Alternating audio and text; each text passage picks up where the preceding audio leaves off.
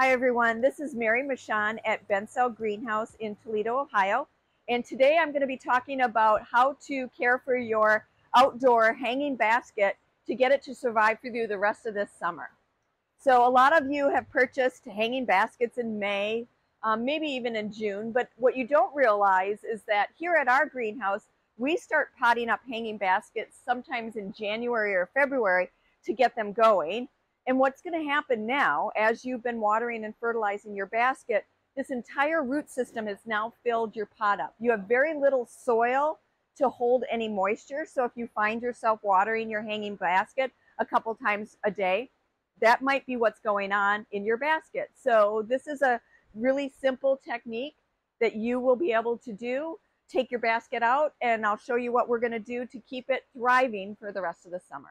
Okay, so now what I've done is I've loosened my little hanger off of the plant, and I'm just going to show you, like, especially if you have like a hanging basket that's just dripping down past the plastic of its own, I really want to show you how to do this. So this guy is hanging over a little bit. This is a white euphorbia with a pink geranium.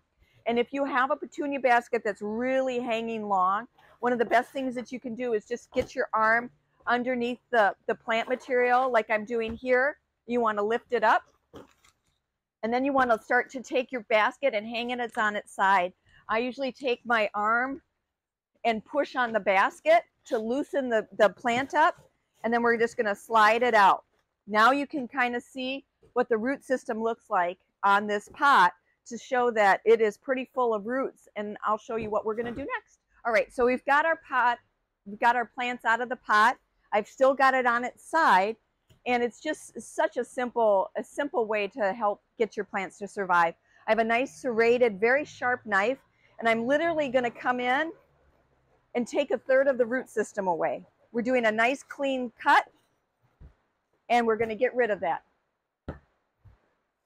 Just like that. All right, now it's ready to go back into the pot. Sometimes what I do, taking a look at it, is I actually lay it back down and I come in. If there's a little bit of extra area here where there isn't any plant material, I might just take a little of this away.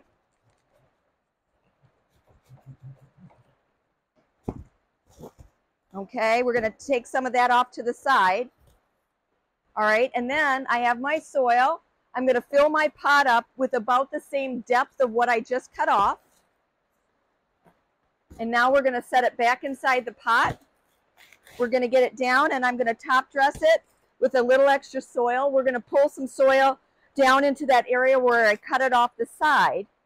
And now what's going to happen is, as we cut the root system off, you're going to see that the root system is going to start growing back into the bottom of the pot again.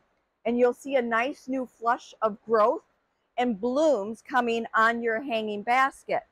So, like I said, the reason why we're doing this is because there's now going to be a good amount of soil in here to hold the moisture, and possibly the fertilizer that you're giving your plant is also an okay thing to, if you have some granular, I'm going to take this back out, to take your granular fertilizer and mix it in well with the loose soil.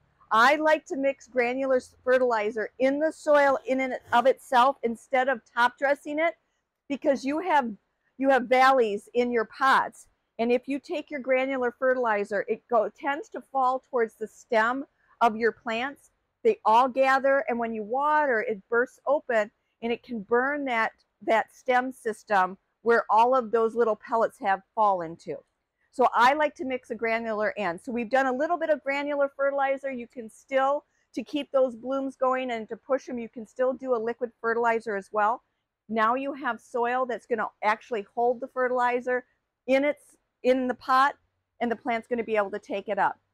The last thing that we're going to do is I'm going to take my scissors, and we're literally going to take off anything that is spent, all of your spent flowers, and I'm really going to come in with this euphorbia, and I'm going to kind of give it a good cut, because with that new root growth that we have, where we are cutting this, you're going to see new growth, and you're going to see a nice flush of blooms.